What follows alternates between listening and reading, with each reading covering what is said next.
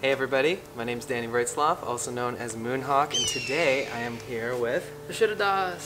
I just wanted to get Koi on a vlog and catch up with him because I know I always have a lot of questions to ask. I'm sure a lot of the subscribers or people out there have a lot of questions as well. I always say this, but I'm super proud of you. But there's so many reasons why. Having a book released that ended up being a best-selling book, your first book.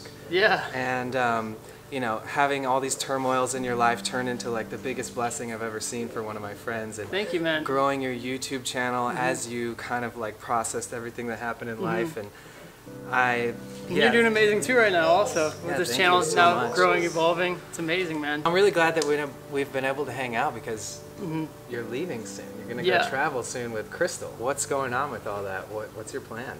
So the plan right now is to go to Bhakti Fest in a few weeks. In Joshua Tree, California. Joshua Tree, I'm presenting a few workshops there. Nice. And then from there, I will be I'll be working at the Men's Convergence Festival in October, and then after that, we'll be going to Montana to like hang out with my mom and catch up with my family. Cool. But once we do that, then our plan is to go overseas to Australia for a while, then over to India, and then to Thailand. Wow, crazy. Yeah. So you're gonna kind of like do a couple lectures, go see your family. Yeah. And then you're just going. Then I'm gone. Then we're gone. Wow. We're trying to decide right now. We're probably going to get a place in Thailand for maybe 6 months to a year or so. Cool. Spend some time overseas. So that way we're close to India, close to all these different islands we can hop over to. Okay, so you'll be able to travel from there and kind of have a home base in Thailand. Yeah. That's like an idea. Yeah, exactly. Okay. And what's perfect about it is that since, you know, I study Vedanta with my Swami, so I'm really excited to essentially be able to go to India, and since I'm part of the temple, I can go to different like centers in India, different Ramakrishna missions and stuff. Yeah, spend time there, spend a few days there, learn with the Swamis. So I'm excited. That's why I want to be kind of close to it. Where have you traveled to before? Like I've never been overseas. I've never left the country, so this is my first time. I know travel teaches you so much, and that's what, you know, Crystal continuously reiterates to me, that you evolve so much as a person just from traveling and like seeing different areas of the world and realizing certain things about how you were raised that isn't the same somewhere else. Right. So I'm excited for that. Yeah, even Sam and I were talking about it. We're like, man, it's so exciting. He's going on this great adventure.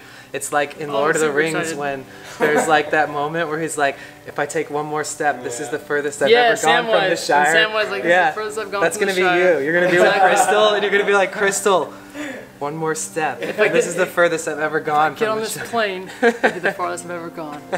That's how it's gonna be. Are you nervous? No, not at all. I'm super excited. I'm so excited, man. I'm ready to get on the road. I mean, I trust the universe's process, so I don't really get anxious about things as much anymore as I did before. That's good. Really at all. I mean, good and the bad. I let myself learn from it. Just ride it. Yeah, and I know I need to ride the travel wave and especially get out there and see things. And I can't see what I can do overseas. Do you think that it will affect your content? Do you think that like you'll go for? Do you think you'll do like vlog style posts? So my plan is to not so much just vlogging, but my plan is to integrate educational content with the areas I'm in. Cool. So filming the same stuff at these different locations, and then also filming videos on what I'm learning in these locations, what things I'm realizing, kind of how they're helping me evolve. So I plan to kind of document that. Nice. I do have a little side vlog channel. Baby photo bomb!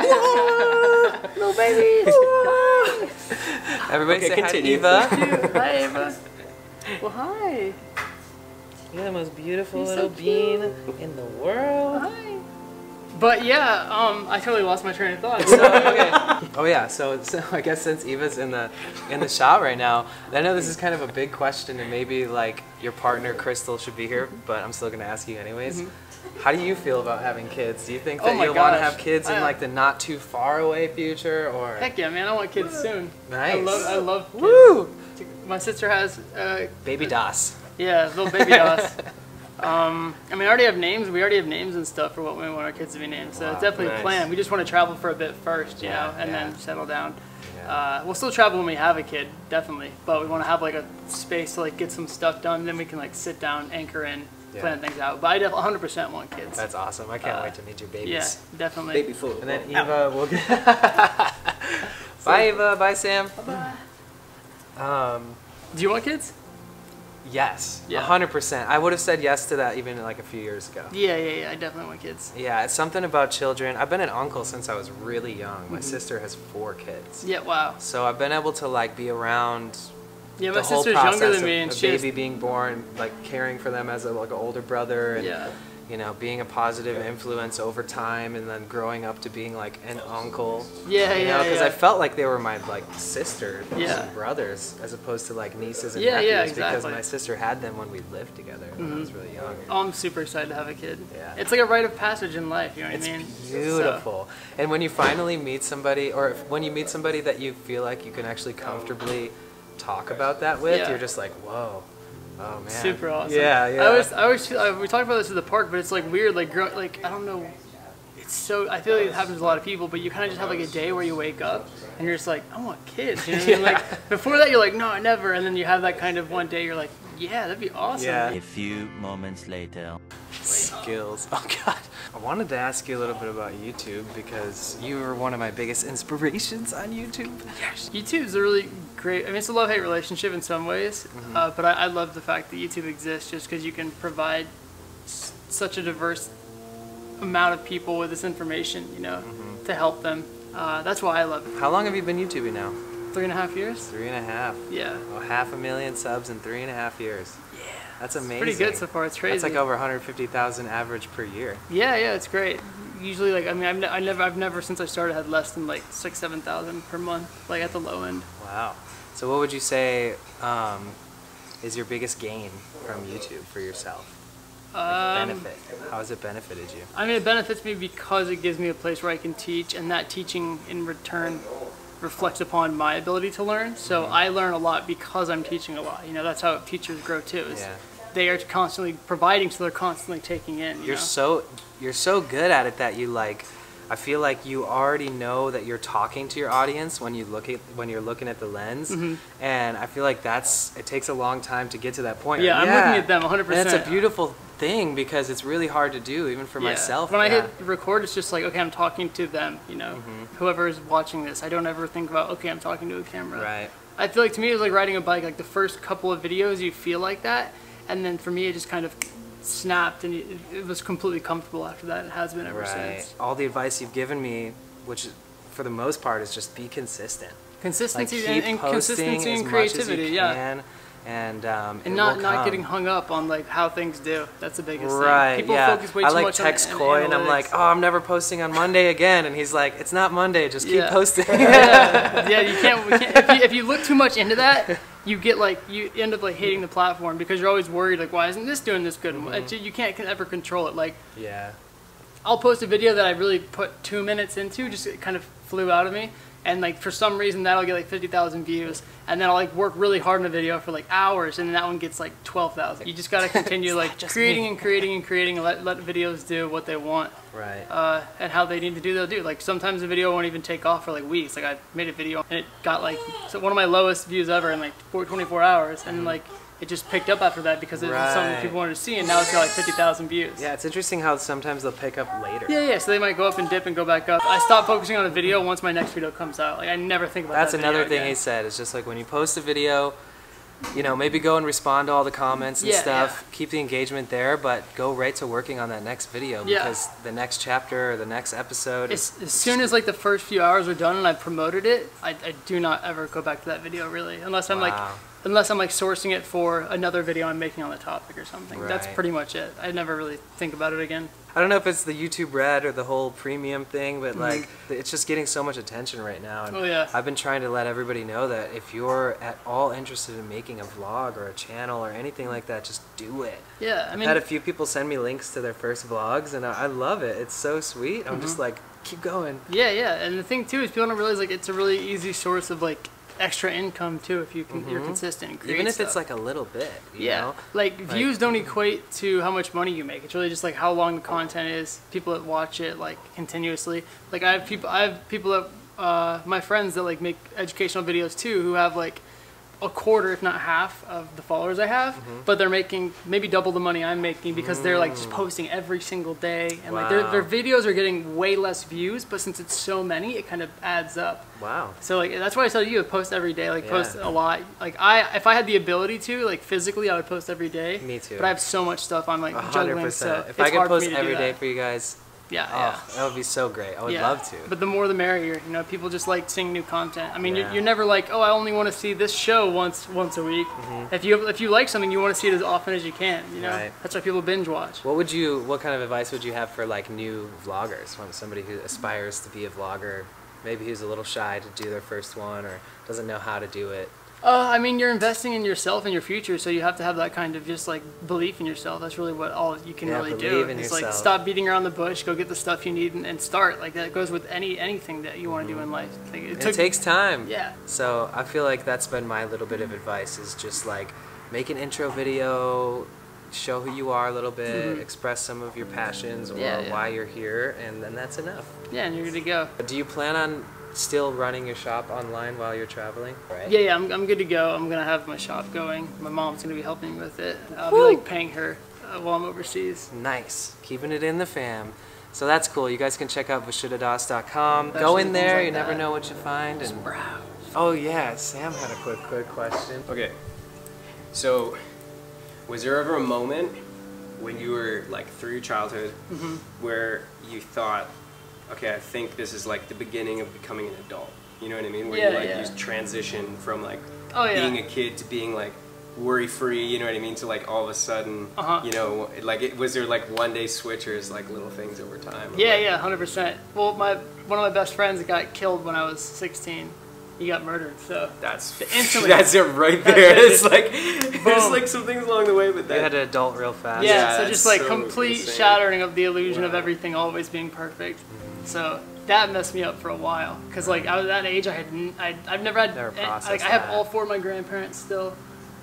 I've never been to a funeral. I've only been to his funeral, but before that I'd never been to a funeral or anything. So I'd never even experienced death. So that was like my first like complete, just like it destroyed me for like a year plus to like deal with that.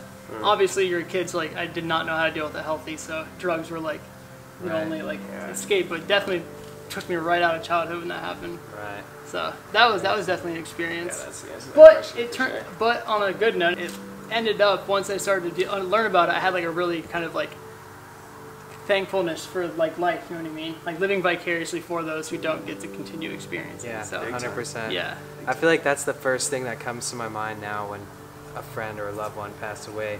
I'm just like, all right, I'm here for you now. I'm living for you right Yeah, now. And I 100%. know you'd like me to be happy and live a beautiful life, so I'm just going to do that for both of Yeah. us. Well, there's like I forget what it is. I don't know if it's a Jamaican saying or a proverb, but it's basically I think I talked about it jam, but basically you mourn those who you lose for the first week, and then you celebrate them for the rest of your life. So it's kind of how you see it. You give that time to grieve, because grieve is not, you're supposed to grieve. Yeah. Grieving is don't really bottle that important. up. Don't bottle that up. Yeah. If you want to know how to grieve, look up Wayne Dyer, the 5 stages of grieving. Wayne Dyer explains it really well. But you pretty much grieve for that week. You process all of that just like shit, and then you just are thankful for your life. Yeah, you celebrate 100%. So it's a good way to deal with it. Yeah. Definitely. Right. It's so beautiful. Yeah, that was a good question. Yeah, that was a Yeah, great for sure. question. But who is the person that justified Oh, your yeah. spiritual thoughts at first? The first person that changed my life was Carl Sagan. So it wasn't someone in your life; it was like someone else yeah, that it you never met. Yeah, so before that I just never, so I read a book in high school called Cosmos by Carl Sagan. And it pretty much just talks about like the incomprehensible vastness of like existence. Right. It and just how, blows your mind. and like he is such a poet with words, you know, like, he Totally. is so Right, poetic. totally. And it just completely like Super well received and the first time I got truly like just brought out of my like was perspective of self was that, and like ever since then like Wow. I've just like it changed everything, and that's when I started getting really curious. Did you watch the series and stuff? Yeah, That old one? well, Neil deGrasse Tyson has one, but the Yeah. original Cosmos series from like the 80s, amazing. I Yeah. watch it like once a year usually. It's really, really good. Oh, when I man. get my house, I'm probably gonna buy like a first edition of that Cosmos book, and I'll frame it because like Heck yeah. I'm trying to find a signed one. Like I wow, know, so that's how powerful it was. dude. That's If there was amazing. like one person I wish I could meet that was dead, it would be Carl True. Sagan, 100%. Yeah. Like if I got one wish, I'd Wow. pick him. She was just aware of like, look, there is science, and then there is that kind of source beyond understanding, and those things are always coalescing. Like he would talk about that all the time, you know, not to get too lost in like kind of the new age nonsense that just doesn't have any founding, but to understand and find a balance between like your spiritual life and like the actual rational world. I love books. There's nothing cooler to me than like how crazy is it that you can hold a little pound of of like tree, Knowledge. and it can literally change the foundation of your entire existence with what these like little squiggles are written on it. Like, coolest thing ever. What's going on? Oh gosh, what is that? Okay, so what are we working with? That's here? a curry coconut quinoa dish that I found online. Anyone wants to hit me up for that recipe, I'll send you the link. Cauliflower, broccoli, peppers, carrots, with some like dank curry powder that we have. Looks beautiful, man. Yeah, it's good. It's good. All right, we can do a little prayer first before you eat. Yeah, let's pray it up. Alrighty. So this is basically a classical Hindu prayer that is like thanking your food, but also thanking the universe and like the experience of being and realizing that this food is the energy and you're one with it. Vishnu, Guru, Devo, I forget the rest. Anyways, what is it? I forgot. Sorry, let's cut. What's this? It's okay. We can cut it. Oh, hey. Guru Brahma, Guru Vishnu, Guru Devo Maheshwara, Guru Sakshat Brahma Pranam Tasmai Shri Guru Dev Namaha. That's the prayer. Beautiful. Oh, it's horrible. Just kidding. Okay, so Sam, what did you tell Coy and I earlier about your diet? So, I have a big worldwide announcement. There's been a lot of pull for me to start eating meat and like returning to more of a paleo kind of style diet. Oh, I'm never talking to Sam again. Yeah. If you're like, I'm a vegan and that's an us, and everything outside of that is like the devil or whatever, then you're boxing yourself in, and you're not like, you know, maybe listening with your heart. You're not really seeing everybody's journey and everybody's process. Coy's eating way faster than me today, guys. Yeah, Coy wins, holy. Yeah, there you have it. I'm glad that I got to sit down with my good buds and ask Coy Vishuddha a few questions about where he's at and why it makes him feel the way he does and where he thinks he's going or whatever's going on in our lives. It's nice to kind of catch up and have a mini mukbang. Yeah, and this food was so amazing. Yeah, man. Thank you so much, Sam. Of course, guys. All right, so if you enjoy what you see, please feel free to like or comment this video. You can subscribe to my YouTube channel, and all the links to all my social media platforms and Sam's and Coy Vishuddha's platforms will be in the description below. So until next time, I'm Ram. peace. Taco or burrito? Oh my gosh, burrito. Burrito, Hands down. Same. I can't even deny that. Tea or coffee? Coffee. Coffee. Coffee. I love coffee. Dude, I've only drank coffee once in my life on accident. Yeah, really? Sunrise or sunset? Oh gosh, dude, that's a really hard one. That's tough. Sunrise. Sunrise. Sunrise. The most auspicious time of day is the hour before sunrise. Right. Because the earth is waking back up, the vibrations are picking back up. Build hats or beanies? Beanies. Okay. Beanies, okay, definitely. Okay. Yeah. So. Shoes or flip-flops? Yeah, I guess sandals are better. So you'd go for those over shoes? Yeah. I think shoes are like foot prisons. Skateboard or bike? Skateboard. I don't like bikes. Okay. Motorcycle or car? Motorcycle. You live on the edge, Coy. Milkshake or smoothie? Right? Because one has like ice cream in it and stuff. Yeah, the smoothie. other's like all fruit. Smoothie. Top 3 favorite foods? Mangoes, grapes, and probably like apples. I love apples. Like Gaia apples are my favorite. Something about biting into an apple is so satisfying. Or I just love juicing apples. Like I always just I cold press apples and celery, and it's like the best mix. Or like apples and cucumber. It's really You can good. make like little baked goods, vegan muffins and stuff with the pulp afterwards. Oh wow, that's true. Yeah, you should ask Crystal. I Never bet done she'll that. know. Yeah, she would know. She would know. Crystal, hi Crystal. We miss you.